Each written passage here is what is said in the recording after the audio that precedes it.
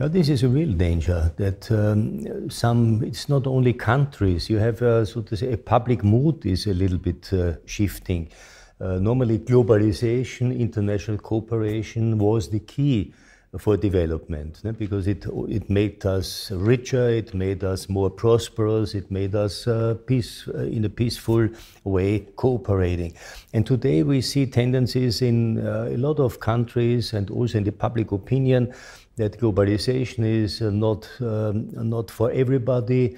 This is an unequal benefiting, so the rich are benefiting more than, let's say, the global south or the less developed parts of the population. There is a growing tendency for protectionism, sanctions. I'm more brutal saying that we see a weaponizing of everything. Trade, financial streams, technology, migrants, food. I think this is a real danger. This decoupling idea is crazy because it would make us poorer. The International Monetary Fund prepared a study in spring this year.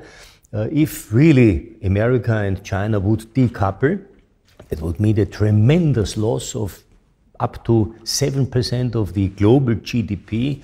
And this is more than the financial crisis of 2007-8 plus the pandemic crisis together caused damage. So I think this is terrible. Decoupling would be a very negative impact, and I don't see it. It will not happen.